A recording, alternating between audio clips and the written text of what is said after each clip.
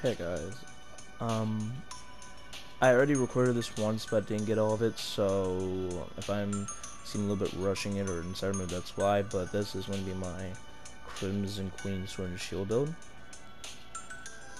Before, I haven't played this game in like a month and a half, almost 2 months, so I was like a little rusty. But I came in because the Expert Plus 4 jewel came out. I got my jewel and I was looking at what builds I can use.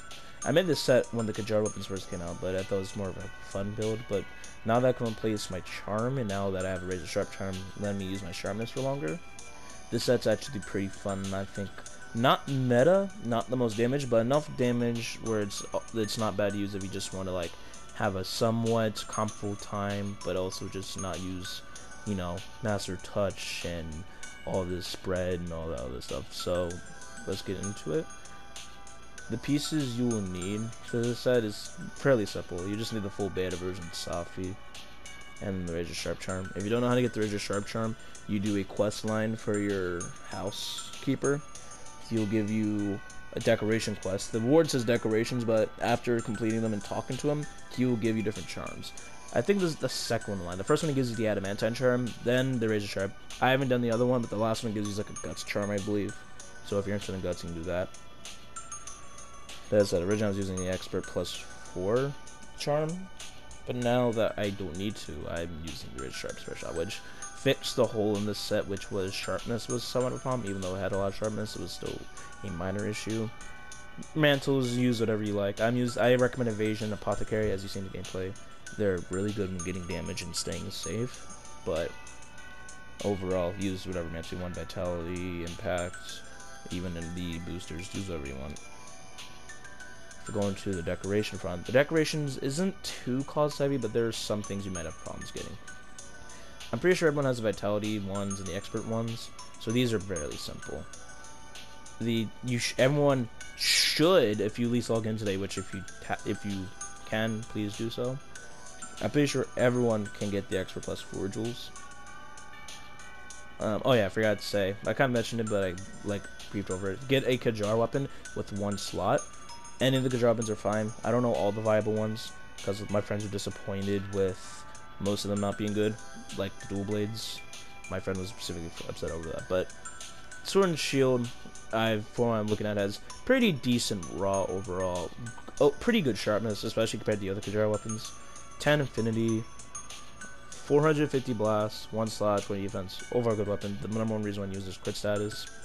I was thinking when I was making this set with the crit status and the Safi Jiva stuff, you'll have a lot of blasts. The main point of the build is to try to get as much blast proc stuff as possible, but also keeping up good raw, because, you know, the raw isn't too bad.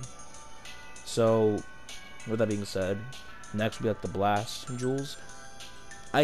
So for budget, if you don't have blast plus 4s, which I think you should, but if you don't, then just use blast plus 1s. It's fine if you're just a blast attack 2. You still get a lot of blast from just having the soft pieces on. Next part, which is the harder parts, or the hardest part of this entire set, is 4 Ferror plus 2s, which I think if you farm enough, these are not the hardest to get, but definitely time and lengthy. And then the Ferror Vitality is the hardest tool to get in this set. If you can't get this, you can mix around other sets here, like something that comes to mind is just a Vitality and then any other skill.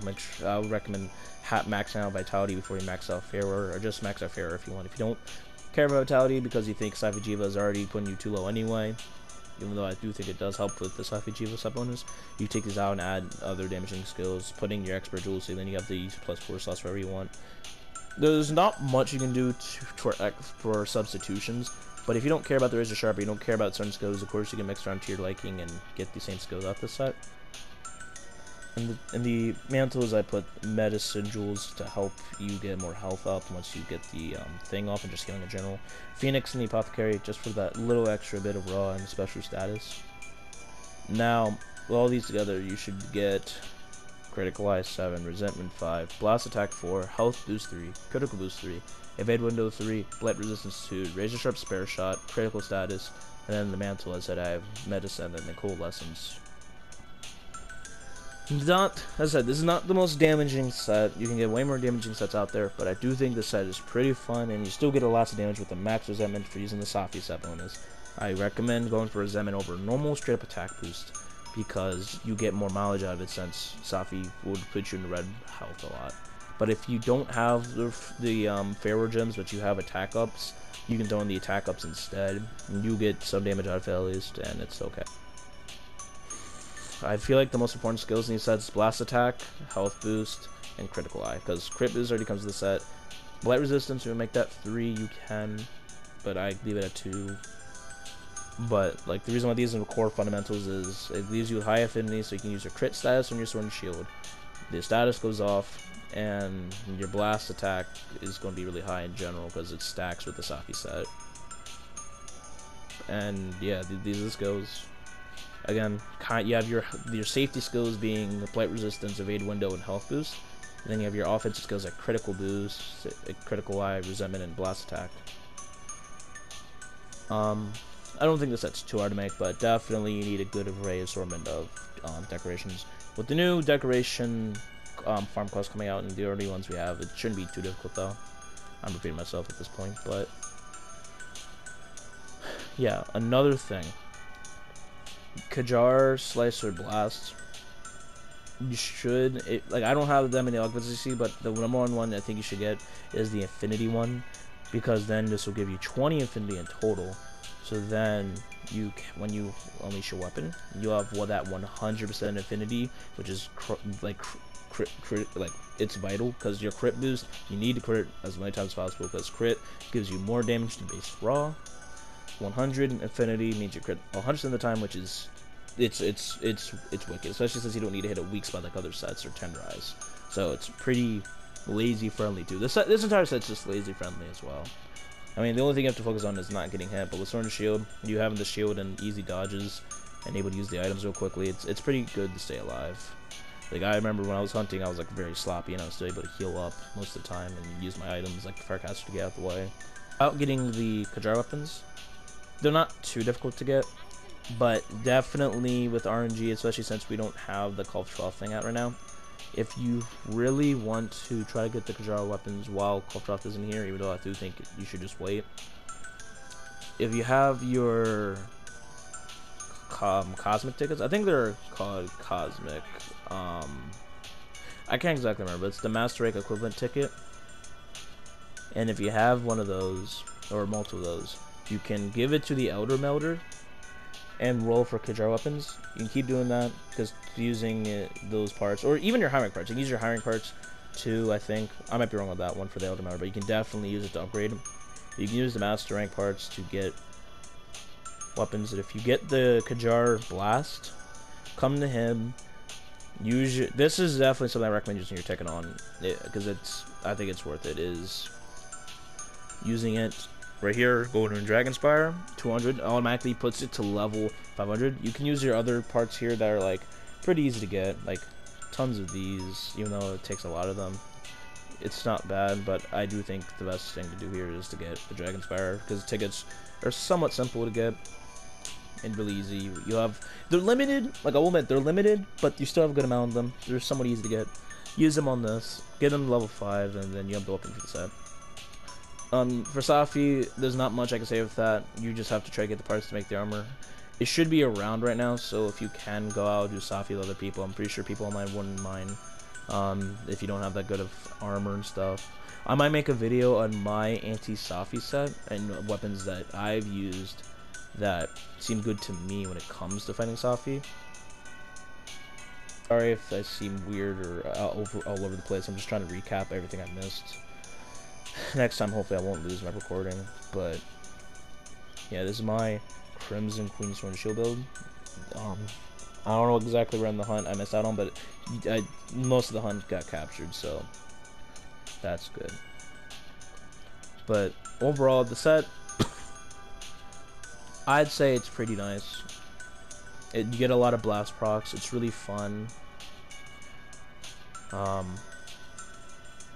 Now that I can use a really sharp spare shot, the sharpness last a very long time using the hunt. I hit him like a lot, but I still have white sharpness.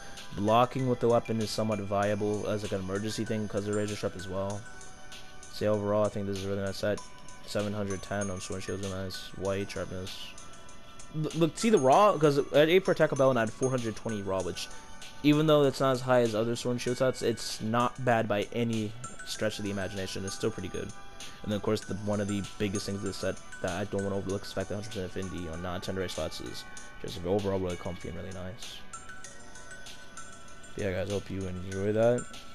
I will see you guys in the hunt, so I'll take you over to pass me. Inch.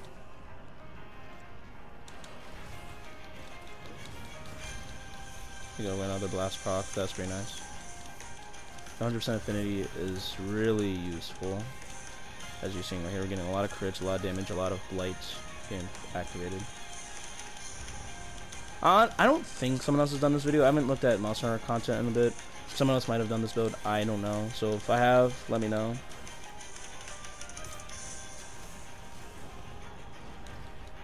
Okay, I didn't know if I was going to get smacked. I should have attacked anyway. You're going to land at the same time. What is going on with me? Oh, Clagger. Come here, boy. Definitely got a tenderized face. Oh yeah, there we go.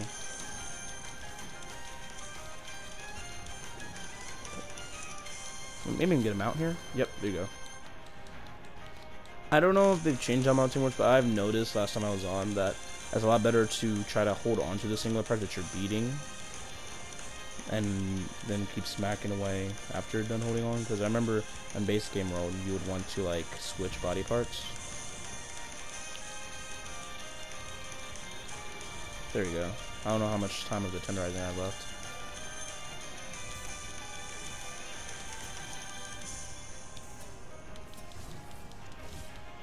There you go, getting some good damage off.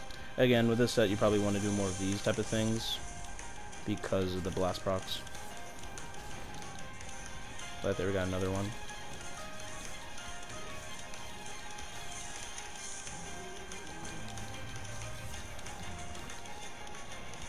Oh yeah.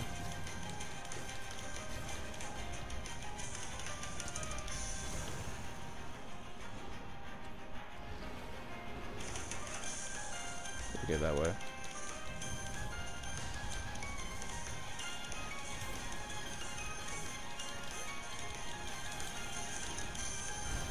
Palco's coming towards me with the health.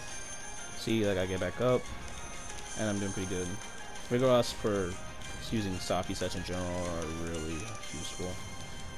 Oh my god, yeah, he's getting super aggressive. There you go, got another Flagger. Got tenderize the head again. Getting a little bit low because I did that. I'm also getting low again. Should heal up. Nope, didn't get a chance because chip. Alright, he has it. I think I'm gonna get spawn killed here, but please, please, please, please, please, please. There you go. Okay. That's the only problem with it I've experienced in the past, is that you get spawn killed really easy with that. I wish it would release a patch where not necessarily put you to full health, but they'll give you immunity or more protection during that, because maybe that's meant to be the counter of it, like the balance, but it seems really odd that now they'll get you up, but then you can proceed to die because they're using a big AoE or long-lasting attack next to you. There we go. Sharpness looking pretty low, but with Razor Sharp I think we'll be fine. Oh, whoa, he's pushing us away because of this weird position. It's not fun. Oh, he's looking a little bit tired there. Hold on, wait, I don't have any, rocks. Rocks, I need, oh, there's a rock. Don't tell me he just got angry. Am I going to hit by those? No? Okay. Got these, however. Get me over to his head, please. Very asinine. I'm gonna get hit. He only gets unangry for a little bit, so I have to use this time. That's my ability to try to hang him against the wall. Jesus. Jeez, dude. I just can't catch a break. I think I'm dead. Oh, no, barely alive. I'm not gonna be able to get that cling though, because he's gonna get angry here in any moment. You know what? I value the cling more than my own life. No, I lied. I lied. Give me HP now. It's unfortunate, but he will make you. Oh, wait. Ooh, over here. Give me health. Okay, cool. We got the health. Now, can I please flag onto you? There we go. He's knocking us. It's nice. Okay. I would tenderize, but right now I want to focus on damage. Forgot for this build, you want to do this a lot. Fuck, I thought I had enough time to block. I guess there's a lot of lag on that. More than I thought. Well, okay, I'm gonna get crossfire. Please don't hit me. Okay. Oh yeah, I should say, when you're fighting a Gigante, I'm pretty sure most of you already know this by now, but for more of your new players or people that don't know, when he does this roar, whatever arm he lifts up when he's going up in the air, that's the side he's gonna like land on. So make sure you're not anywhere near that side, or you're just gonna have lots of spikes inside you, and you're gonna be feeling very not good.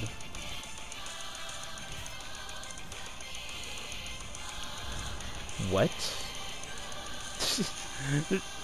Gigante's hitboxes are weird, bro. What? I'm gonna hit probably. Nope. Okay, cool. Man, it's really been a while. I remember you do these hunts usually, even with like more like non-HP oriented sets. Usually I do sometimes faint, but those are because again I'm using lower health, not because I get smacked a lot.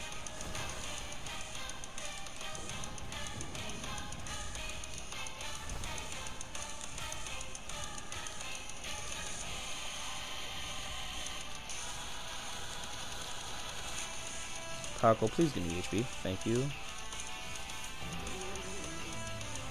I don't know how much more HP he has. I don't think he's gonna die anytime soon, but he's definitely past health, I believe. Jesus.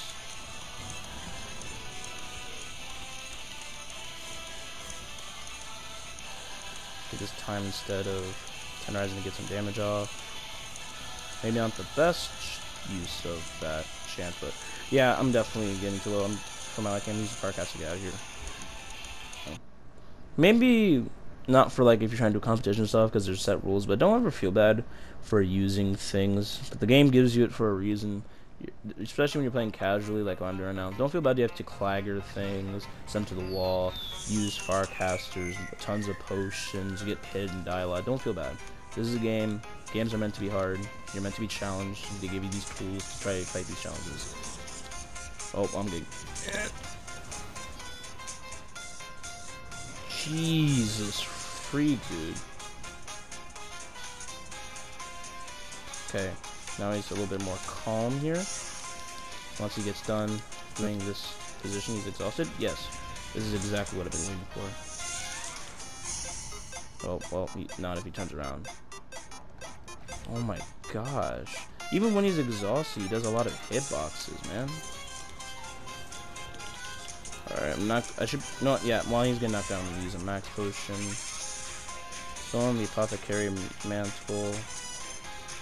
And then just go in on him.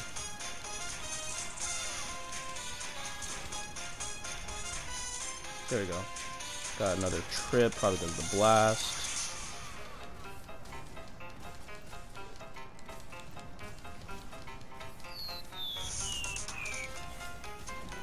Yep, got another trip.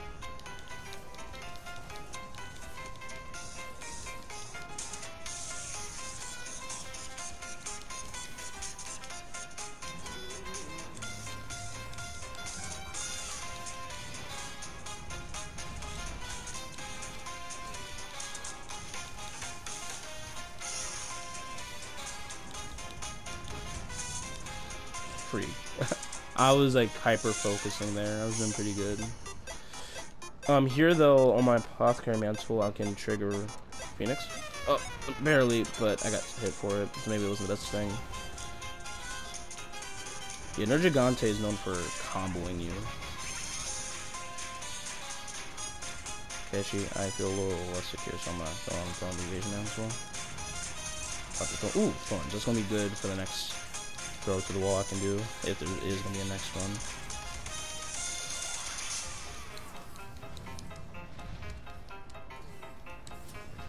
Freak. Alright, I forgot. Oh, no. Oh, I could evade that. What's wrong with me? Okay. No, I don't have a max potion, but I do have an ancient potion, however. Gimme. There it is.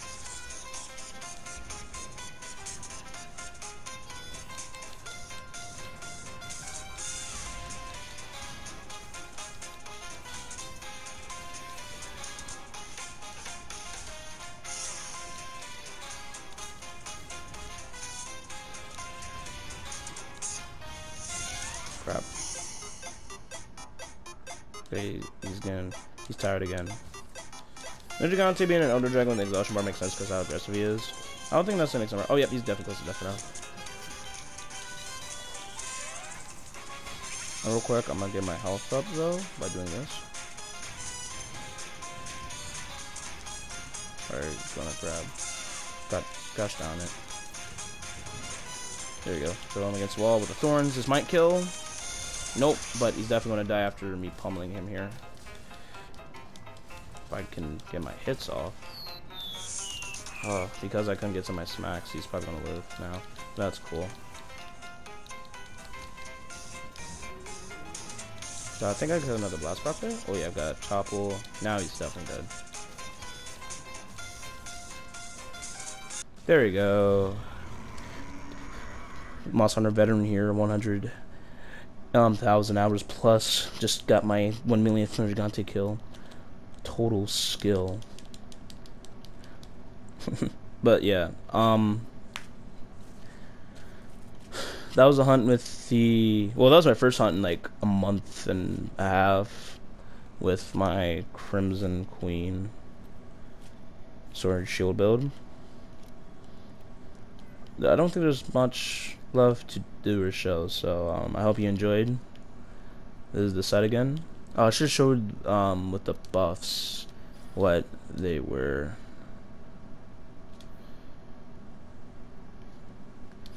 But yeah, this set's pretty nice. 100% crit. It's able to keep your sharpness up now because the Razor Sharp does pretty good damage. Get a lot of blast procs off. Just a fun build overall. Also decent. It's not, of course, meta, but it does a lot of damage still, so I think it's worth it using, or at least trying out. Especially if you're not much for using mixed sets, or you don't have that much stuff to use mixed sets, making a budget version of this build definitely is not a waste of your time. Because getting blasts is just fun. Explosions. 60 minutes. I had way better times, but it's fine.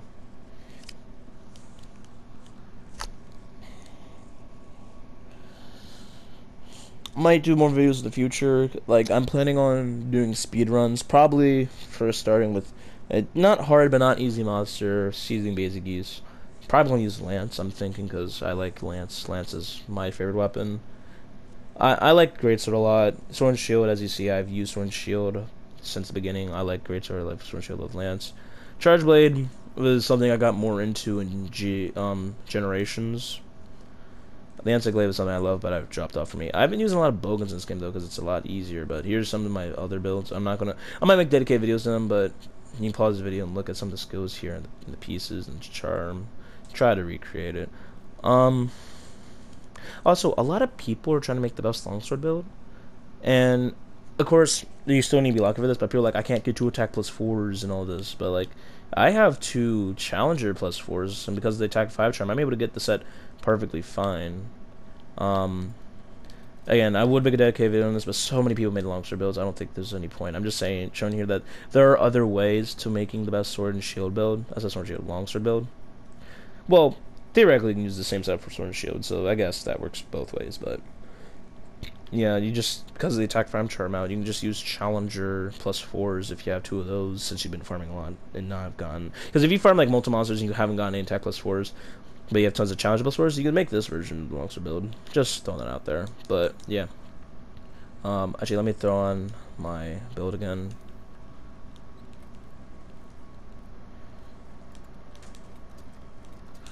Hope you guys enjoy the video. This is my Crimson Queen Sword and Shield build. And I see you next time I stream or if I make another video. Bye, guys.